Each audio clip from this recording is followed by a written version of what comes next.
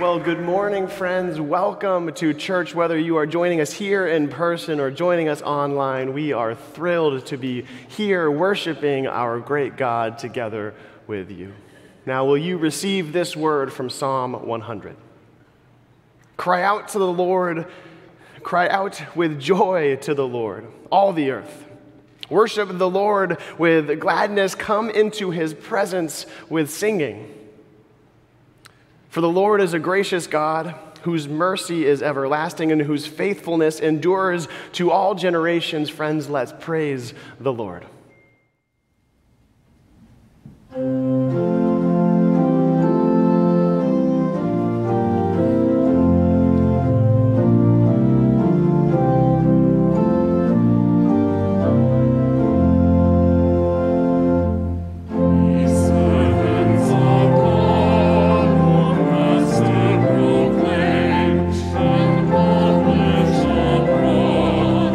Wonderful name.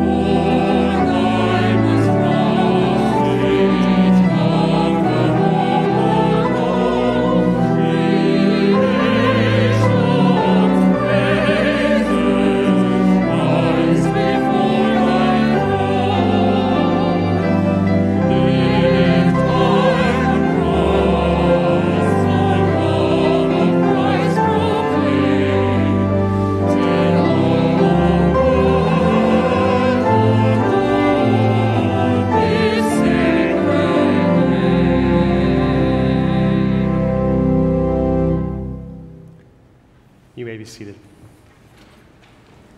Will you pray with me?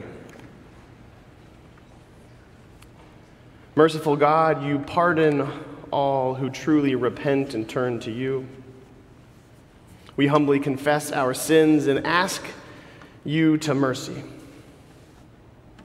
We have not loved you with a pure heart, nor have we loved our neighbor as ourselves. We have not done justice, loved kindness, or walked humbly with you, our God.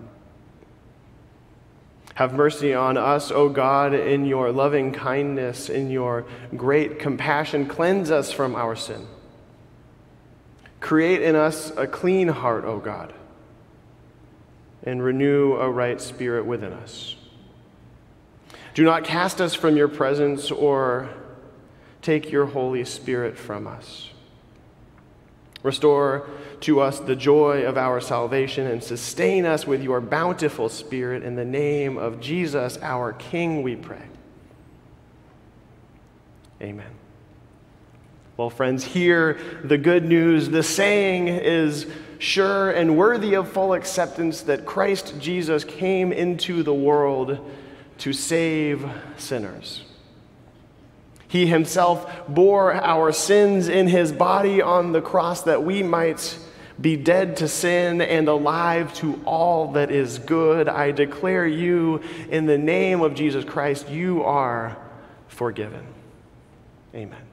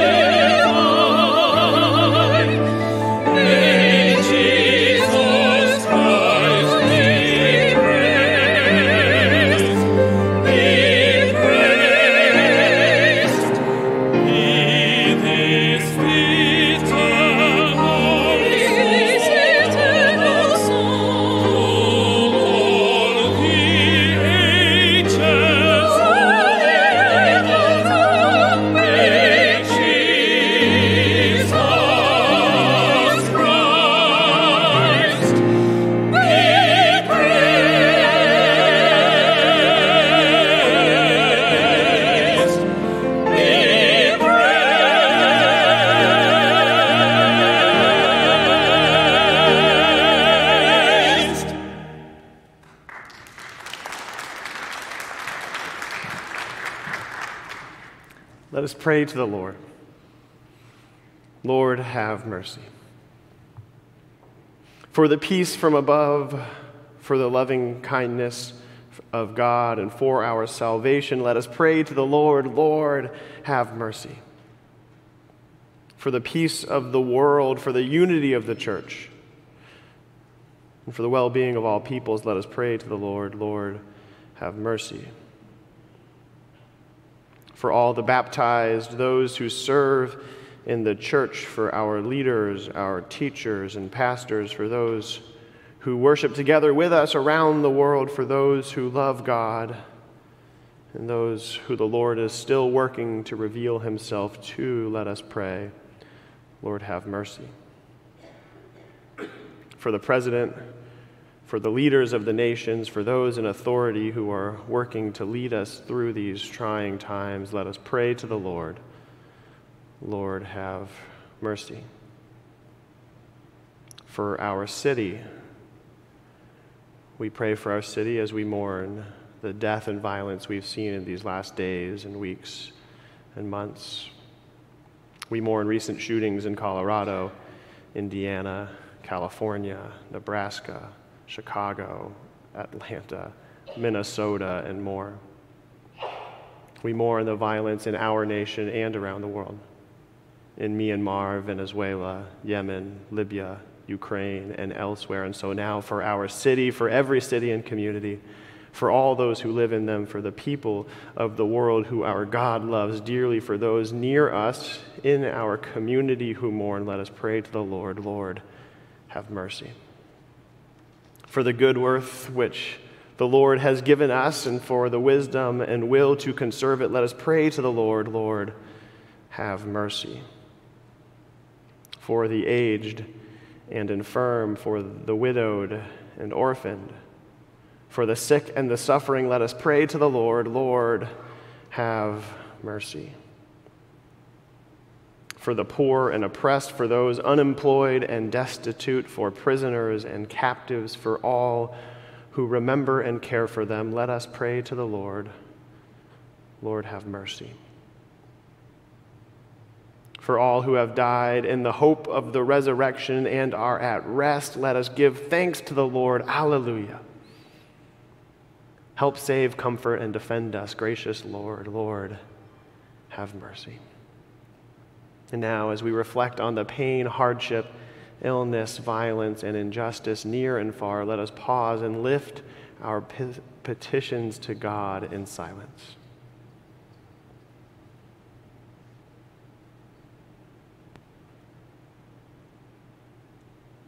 And now we pray together as your Son taught us to pray, saying, Our Father, who art in heaven, hallowed be thy name. Thy kingdom come, thy will be done, on earth as it is in heaven. Give us this day our daily bread, and forgive us our debts, as we forgive our debtors. And lead us not into temptation, but deliver us from evil. For thine is the kingdom, and the power, and the glory forever. Amen.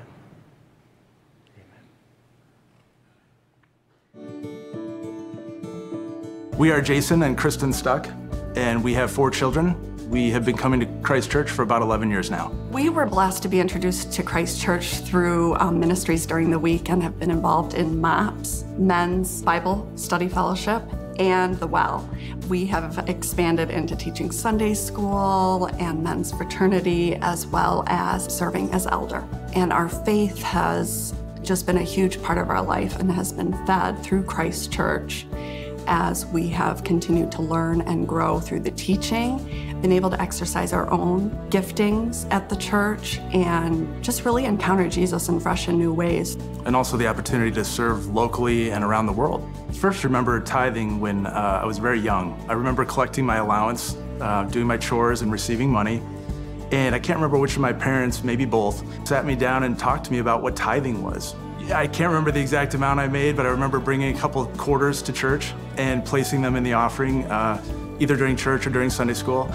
And that just being implanted in me at a young age, that this is God's money and we have the opportunity to steward it, to use it for good things. Even as a young guy, I remember, I think I was 5 or 6, and just remembering missionaries come and speak, talking about the work they were doing, and feeling honored that I got to be part of that.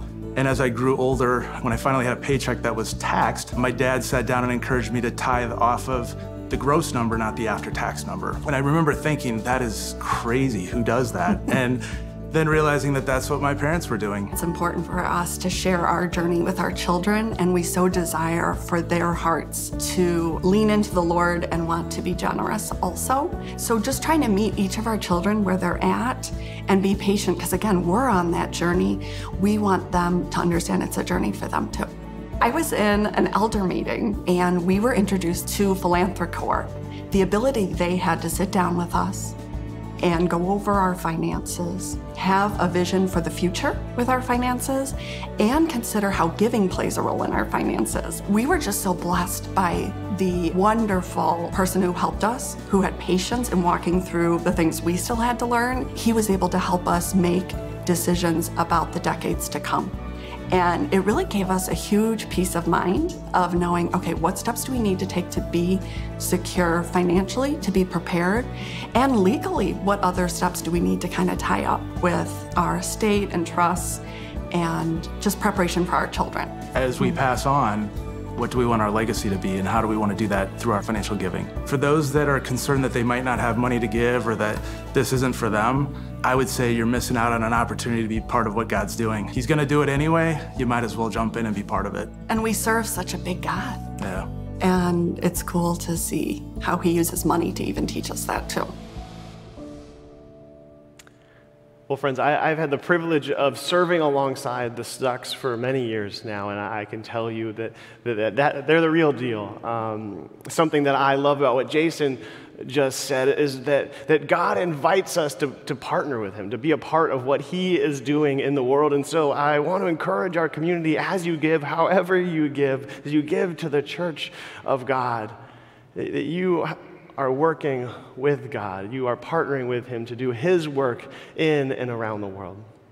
Something that was a helpful tool for Jason and Kristen as they wrapped their minds around their own stewardship. How do they steward the resources that God has blessed them with so that they can use those and turn those back out into the world? They mentioned an organization called Philanthrocorp. If you'd be interested in learning more about Philanthrocorp and the work that they do to help us grapple with, come to terms with, understand how do we use our resources well, please follow the information, the prompts on the screen. They would love to connect with you and to help you wrap your mind around your finances. Finally, friends, if you are new today, if you are joining us for the first time, maybe you got connected to Christ Church through our Easter services, maybe you've been with us for a while and really haven't found a way to get really plugged into a more intentional, smaller community, we would love to help you do that. We have staff members and volunteers here at the church who would love to connect with you and help you get plugged into the life of the church. Maybe that's a small group, maybe that's serving with our children, whatever that looks like for you, we want to help you get plugged in. So if you are interested in taking that next step and really becoming a part of a tight community here at Christ Church, follow the instructions on the screen. We would love to connect with you. I'll be in the narthex after the service. You can find me too, and I would love to help you get plugged in. We hope you'll join us next week as we launch a new series called Credo, as we we walk methodically through the Apostles' Creed. In uncertain times where it can be hard to know what's true, what's right, there is real wisdom and value in our returning to the bedrock of our faith and returning to the ancient declaration of faith that is the Apostles' Creed. The Apostles' Creed has been a core document for the church for thousands of years. And so we are going to jump into the Apostles' Creed and explore what is it that we as Christians, as followers of Jesus, believe. We hope that you will join us as we step into that starting next week. And now, friends, let us do as the Stucks modeled for us. Let's continue in worship by giving to God his tithes and our offerings, trusting that God will magnify our small gifts and he will use them for his kingdom purposes. Let's give back to God.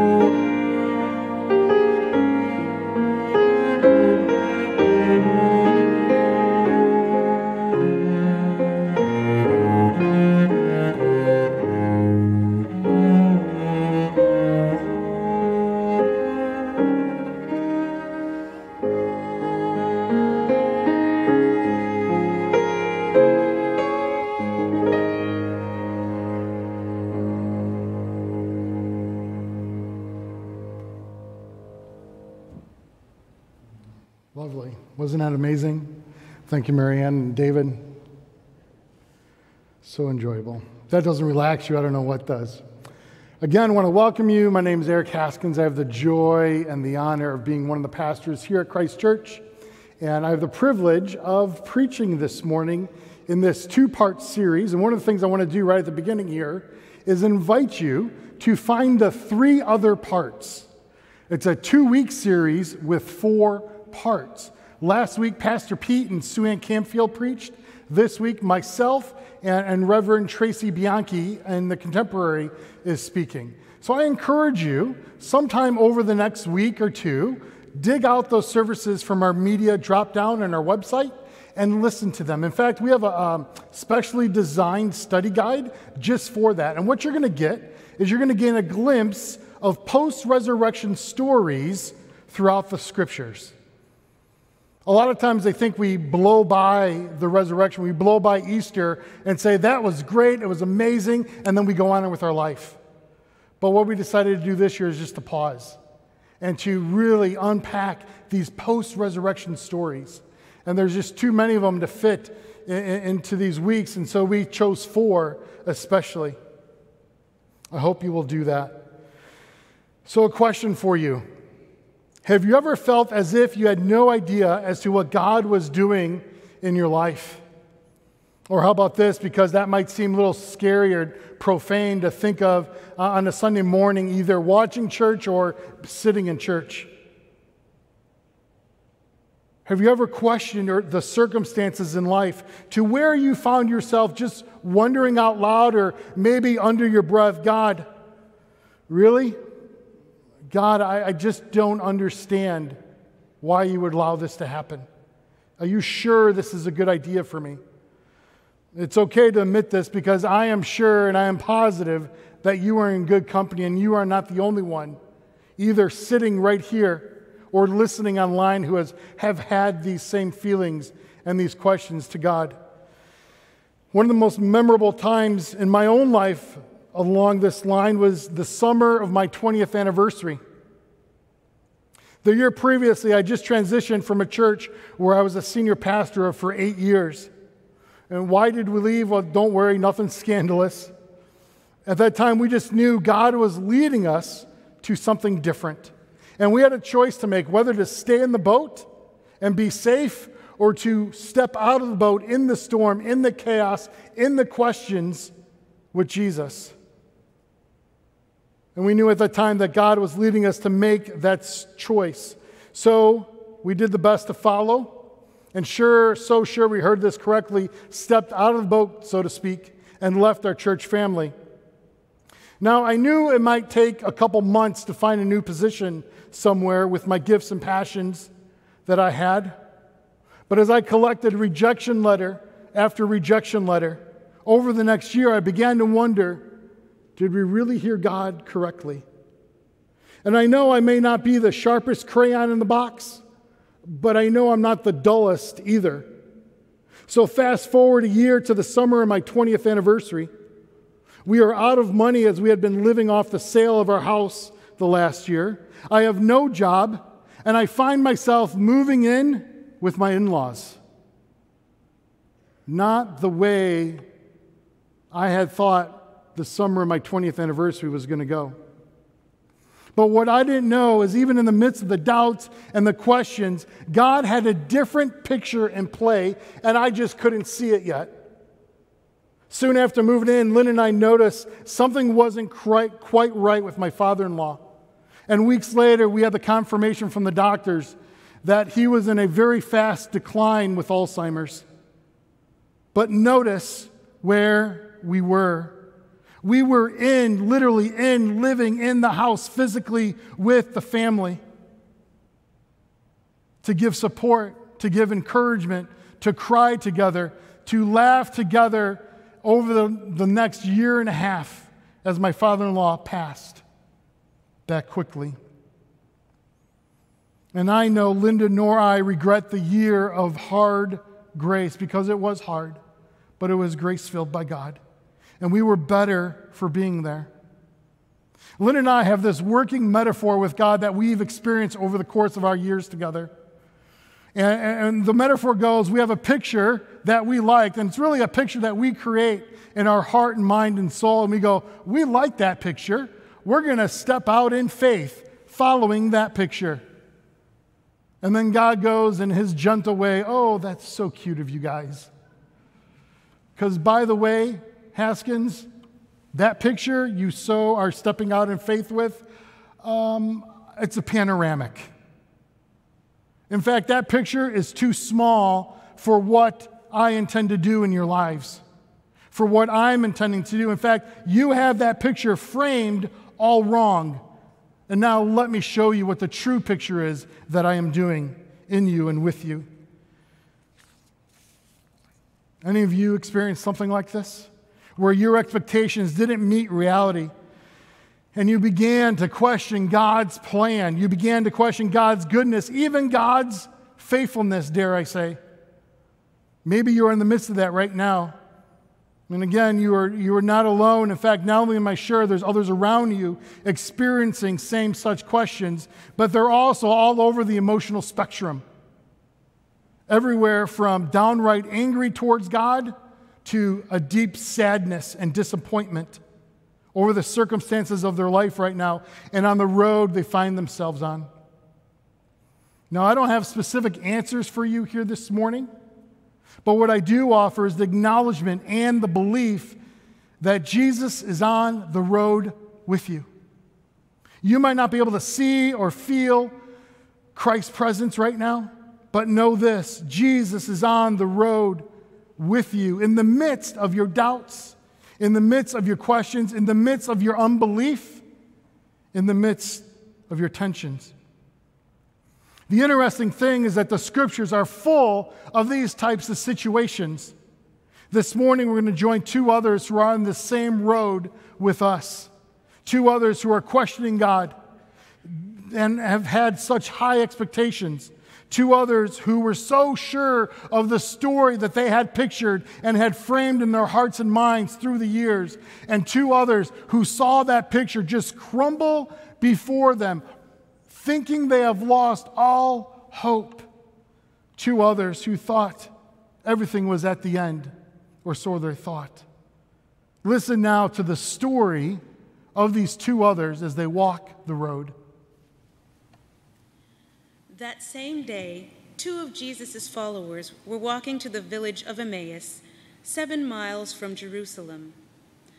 As they walked along, they were talking about everything that had happened. As they talked and discussed these things, Jesus himself suddenly came and began walking with them. But God kept them from recognizing him. Jesus asked them, "What are you discussing so intently as you walk along?" They stopped short, sadness written across their faces. And then one of them, Cleopas, replied, "You must be the only person in Jerusalem who hasn't heard about all the things that have happened there the last few days." "What things?" "The things that happened to Jesus, the man from Nazareth. He was a prophet who did powerful miracles, and he was a mighty teacher in the eyes of God and all the people.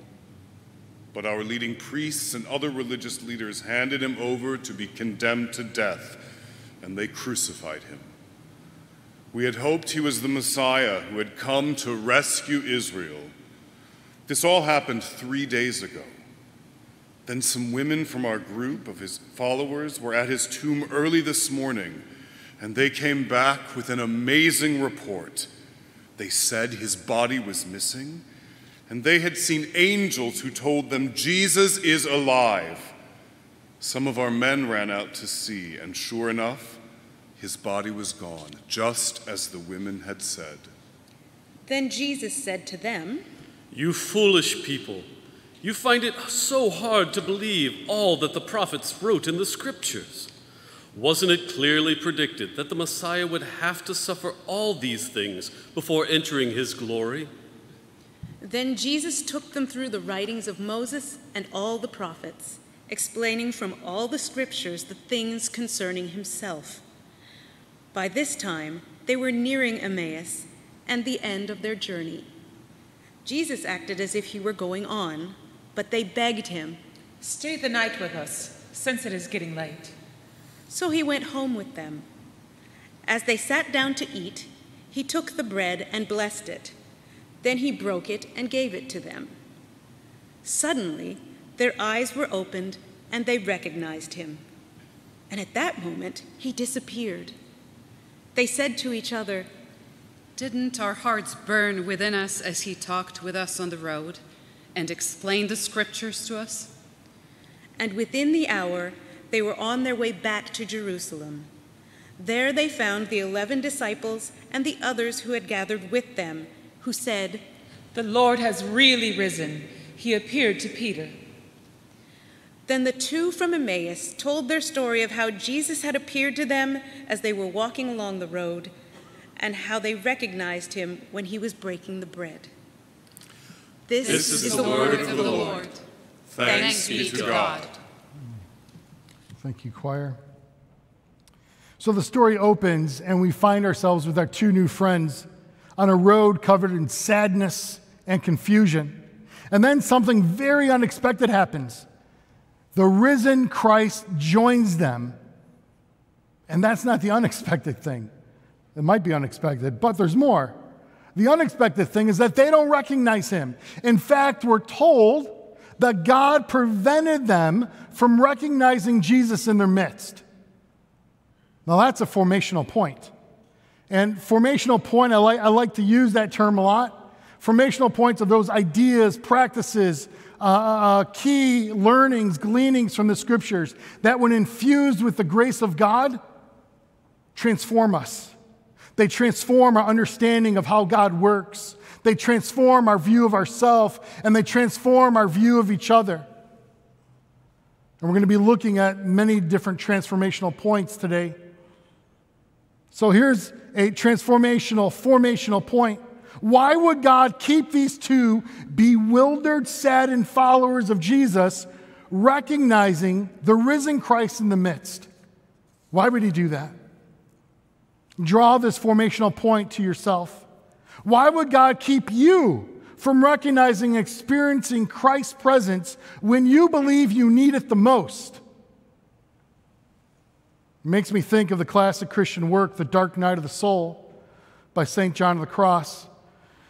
In essence, a simple summary is when God seems the most distant from us, when God seems the most distant, the most absent, when we cannot see him on the road, that is when the God is doing his deepest work in us. Stay the course. Stay on the road. Dawn is coming. Fits well with our encouragement this morning to have us realize you may not see Jesus, but Jesus is there with you on the road. It's for these reasons when I experience these types of points in my life, I do my best, not perfectly, but I do my best to move from asking, but God, why? I do my best to move towards asking, Jesus, towards what end? Jesus, towards what end? Why, God? Towards what end is this happening? What's the end game here, Jesus? In having me experience X, because I got to admit, X was bad. It nearly done me in, but Y and Z right now, Jesus, that just seems cruel if I'm honest. So Lord, I'm doing my best. To what end is this happening? And no, I don't always have an immediate answer. In fact, sometimes it's weeks, it's years even, and sometimes even then I have just a glimpse of understanding. But I do know a movement in my heart and mind from why to what end engages me to actively seek God versus distancing myself from God. Moves me towards God versus away. And towards God is always the direction I want to be in my life. With our friends here on the road, I do have a guess as to what God wanted to have happen in their midst when they were blinded to the presence of Christ, and which is actually another formational point with us. So let's rejoin them. If you have your Bibles open, verse 17. You seem to be in a deep discussion about something Jesus said. What are you so concerned about? They stopped short, sadness written across their faces. Then one of them, Cleopas, replied, "You must be the only person in all Jerusalem who hasn't heard about these things that have happened in the last few days." "What things?" Jesus asked. Okay, so now just realize this, folks. Anytime Jesus asks a question in the scriptures, that is a formational point at hand.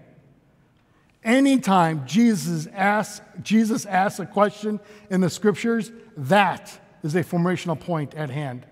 It's reminiscent all the way back to the garden in Genesis. God looking for Adam and Eve. Adam, where are you? You can be sure that question by God wasn't for God's benefit. Oh no, I knew I should have made this garden so jungly. I lost my creation. No, it was a formational point for Adam and Eve to realize where they were. They were in hiding, in shame, covered up, and they separated themselves from God, from themselves, and from each other. So Jesus here joins the two disciples on the road in the midst of the questions and doubts and fears and misunderstands them and asks them a question for their benefit, not for his. So what things? He wanted them to process. He wanted them to be with them as they processed. Jesus didn't come in saying glib statements. "Oh, I'm pretty sure things are going to work out okay." Wink, wink. He doesn't do that. He joins them in their tension silently at first. And he walks with them. And then he engages with them, asking them questions to get that out in front of them. So for them to hear their own concerns, their own fears, their own doubts, their own perspective and picture of the situation at hand. Think about it. Why is meeting with a therapist so helpful? It's because it gets your tensions of your life out in front of you, to see them, to gain a different perspective, to process them in a healthy way. It's one of the reasons I meet with a spiritual director every month. And those of you who aren't familiar with spiritual director, my spiritual director doesn't tell me what to do. A spiritual director, a good spiritual director, simply through prayer-filled questions directs me to the activity of God's work in my life. And I can guarantee there hasn't been a month that goes by that I'm with my spiritual director that he doesn't help me connect the dots. And even though I couldn't see Jesus on the road with me over the course of this last month between these two different things, he was there. And through wise questions, I'm able to process and see how those two are related and what God was doing. And Jesus does this here through asking, "What things?" So they start processing and in essence say, "We had thought Jesus was the real deal. We had thought Jesus was the gift and answer to our prayers. We had thought we are finally going to be able to throw Rome off as Jesus comes in victorious for us. But then something happened that is shaking our faith to the core, that has had us question everything, even the goodness of our religious leaders. We don't know about them anymore. And not only that, but we're questioning God's care, God's protection, God's promises to us. We don't know what to do because this Jesus that all our hopes were on, that we pictured was going to solve everything, he was crucified. How do you not know this? And not only was Jesus crucified, but some women who were also his close followers went to his tomb this morning. They said he's arisen according to an angel they met. I know it sounds crazy. I don't know how it's possible. We have so many questions. None of this makes sense. It's definitely not what we had pictured. So in the place of raw, bubbling emotion and confusion, Jesus joins the two friends, processing their faith along this road. You see the formational point there? Sharing with others our pain, our doubts, our fears is essential for our spiritual formation. It is why we so are behind small groups in our church. and getting connected in community in some fashion. And whether that's with 12 people in your living room, whether that's with a mid-sized community where you are truly known and you're able to know others, or whether it's with 2 or 3 over coffee every week, that you're trying to point each other to Jesus. It is needed. It is so needed in our growth and development. And don't miss how Jesus is using this space, using their blindness to his presence to help them vocalize, to help them get in front of them their issues, their questions, their fears. And as we listen with Jesus, see if you can pick up and are familiar with or identify with any of these same questions, doubts, or practices. We sense and hear the shattered expectations of what they thought God was supposed to do and be in their lives. They had a plan, and God didn't follow it. How dare he? Jesus, the promised one of God, came to earth to die. It just doesn't fit with what they thought would happen, with how they had already planned and pictured for God to act on their behalf. The people they had trusted in, good religious types, the religious leaders, maybe are not so good. They turned against them. They let them down. And perhaps they're not so loving or in tune with God as they thought. Think of the evangelical giants we know in our own real life from the last 5 years who have fallen and have left churches disillusioned and people scattered and wreaked havoc in the church. May I paraphrase Paul's encouragement to the church at Corinth in 1 Corinthians 11. Follow your leaders' example only as they follow Jesus. Follow your leaders' example. Follow the pastors of Christ Church only as we follow the example of Jesus. Let that ring in our ears and hearts. They focused on proof texting certain scriptures at the cost of delivering half-truths of the scriptures. They were looking for a Messiah who was a conquering king, not one who was a suffering servant. Now, granted, to some degree, we all do this, don't we? We all have our favorite passages to prove our point. All you got to do is turn here and clear as day. And it's always a sign of humility and maturity to keep in front of us another reminder from the Apostle Paul.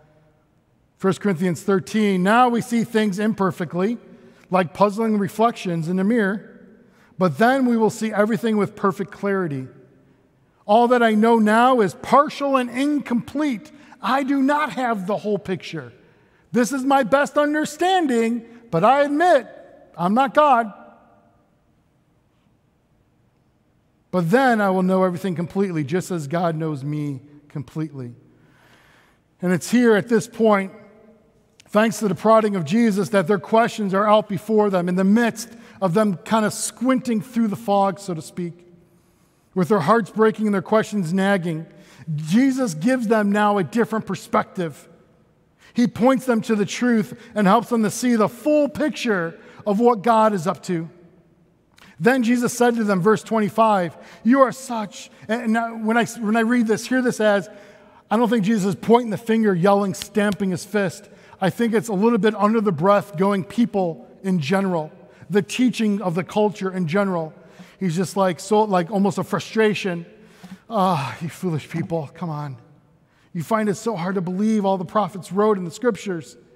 Wasn't it clearly predicted by the prophets that the Messiah would have to suffer? You had one picture. You were proof texting. There's another picture there. You have to combine the two. That the Messiah would have to suffer all these things. Then Jesus quoted passages from the writings of Moses and all the prophets, explaining what all the scriptures said about himself. This emphasis, this formational point, I always like to remind myself of here at the beginning, is that written scripture leads us, the written word leads us to the living word. The written word is never an end in itself. It's always an avenue to experience the risen Christ. Now, what Jesus does here is pretty profound. And if you're like me, you missed it the dozens and dozens of times you've read this passage and just blown by it. In brief, the Old Testament, just stay with me here. The Old Testament, as they knew it, as Jewish people knew it at this time, was divided up into three parts. It was the law, the writings of Moses, part one. It was the prophets, and it was the rest of the scriptures, the writings as they were called. The three parts, and those three parts together were called the Tanakh. The Tanakh is an acronym of the first letter in Hebrew of each of those three parts, the Tanakh. Now, what Jesus does here, notice verse 27. Jesus is doing more than saying, hey guys, you misread these passages. Here's some of my favorite verses. Notice what Jesus does. He begins to quote, number one, the writings of Moses. Number two, from the prophets. And number three, from the writings in the scriptures. So Jesus, in essence, is saying the Tanakh, the scriptures as you know it, all three parts. In fact, let me show you how all three parts together, all the totality of the scriptures, do what? Point to me. I am the picture that you're missing. The full picture, the crucified, resurrected Jesus. The story continues. And in Jesus saying this, he's saying the story continues with a thrilling new chapter. It was there all the time, but they couldn't see it because they had their own picture blinding them to what was truly there. I love N.T. Wright's summary of this. The resurrection isn't just a surprise, happy ending for one person. It is instead the trunk point for everything else. It is the post of which all the old promises come true at last. The promises of David's unshakable kingdom. The promises of Israel's return from the greatest exile of them all. And behind that again, that all the nations will now be blessed through the seed of Abraham. We just got out of a series looking at all the covenants. In essence, N.T. Wright is saying all the covenants of the Old Testament, they're all about Jesus. Jesus is the fulfillment. And the story gets even better here, verse 28. By this time, they were nearing Emmaus and the end of the journey. Jesus would have gone on, but they begged him to stay the night with them since it was getting late. So he went home with them. Now, I find this interesting. Jesus would have gone on. It's almost as if Jesus is giving them the option. Do you want more? Jesus kind of, faking that walk away. Do you want more? And he's getting them skin in the game. He once got them to say all their fears and questions and doubts, and now he's getting them to say, yes, I want more. I want more of you, Jesus. You're whetting our appetites. Our hearts are starting to stir.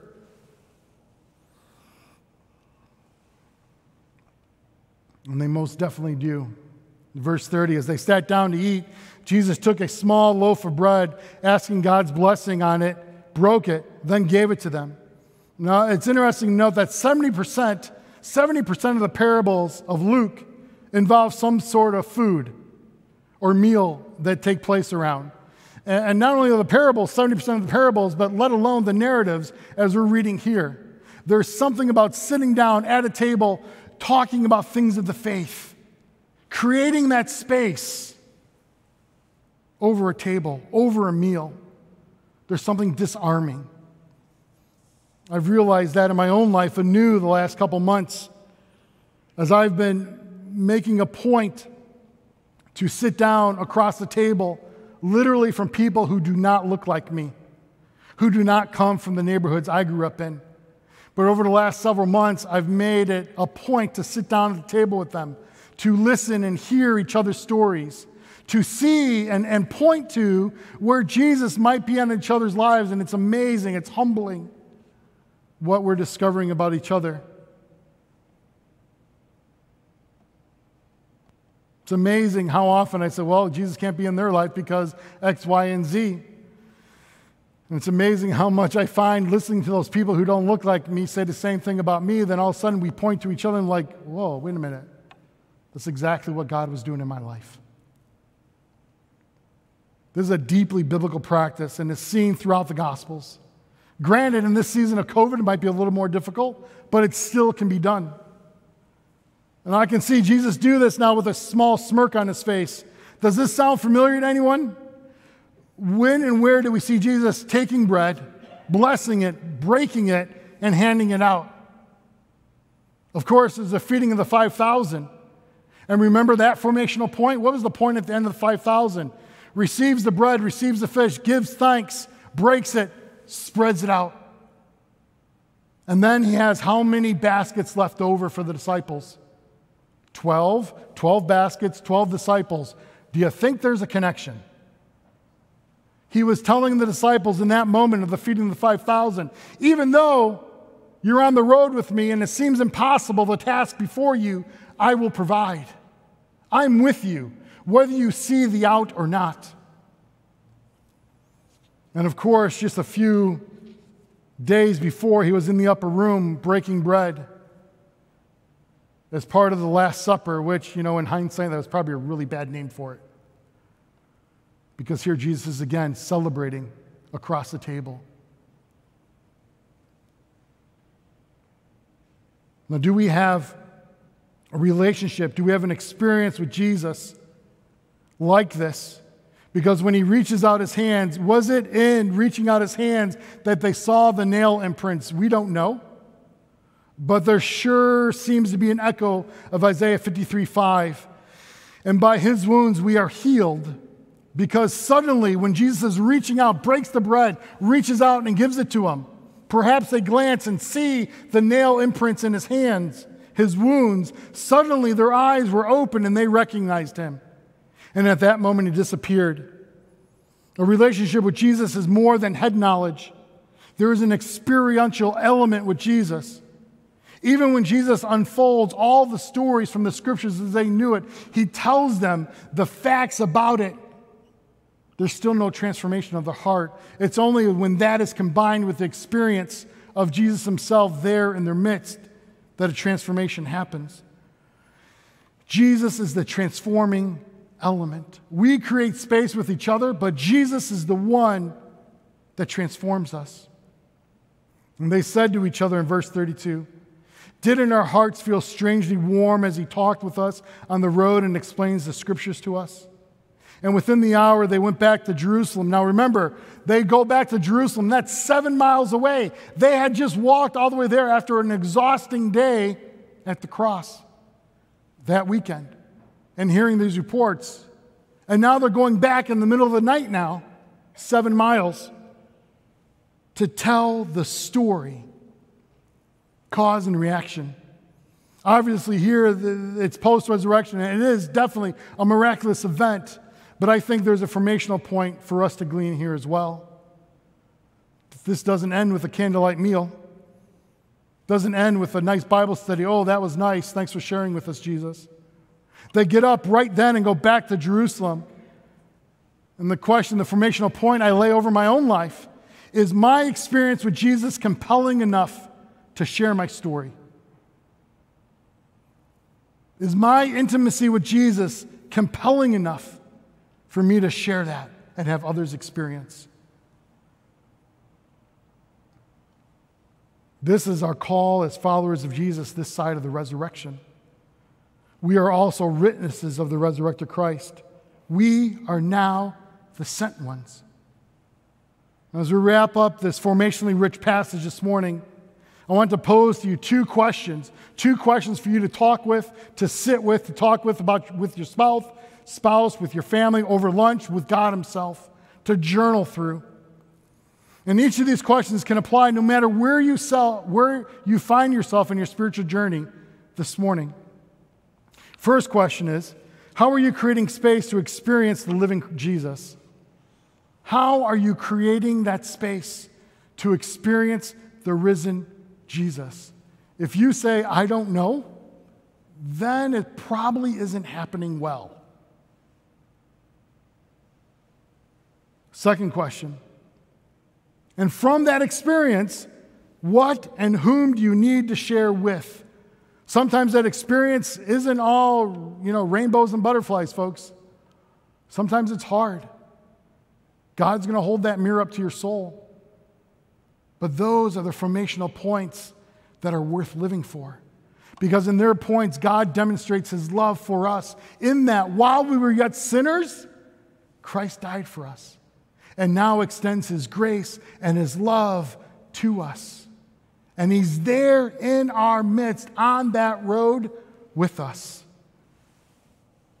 These each apply no matter where you are in your spiritual journey or how you feel on your journey. Remember Jesus there. Voice your questions, your doubt, your fear. Share them with a trusted friend on the road. Then listen to where Jesus is pointing you in the scriptures, not as an end in themselves, but as a means to engage with the risen Christ. Create that space to be with Jesus at the table of your life and look for him to appear. Because whatever you might think right now, know this. Jesus is on the road with you. Let's pray. Lord Jesus, we thank you for who you are and who you are in our lives. And Lord, we thank you that you truly are on the road with us. You promise never to leave us nor forsake us. May we have eyes to see and ears to hear. We love you. In your name we pray. Amen.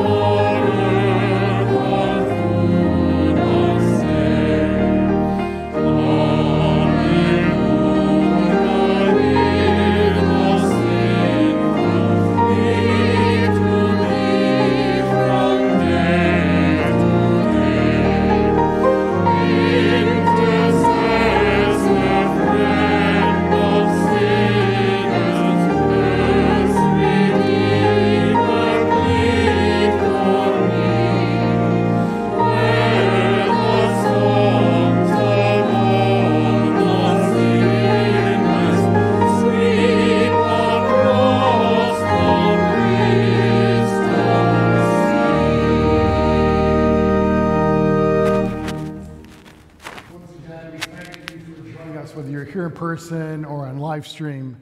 For those of you who are in person, we do ask that you would wait to be dismissed by our ushers. And in the meantime, receive this benediction. May you experience the burning of your hearts by the love and the grace of Christ in such a way that it will compel you to share the story. Go now. Be with Jesus, the risen one. Enjoy. Thank you.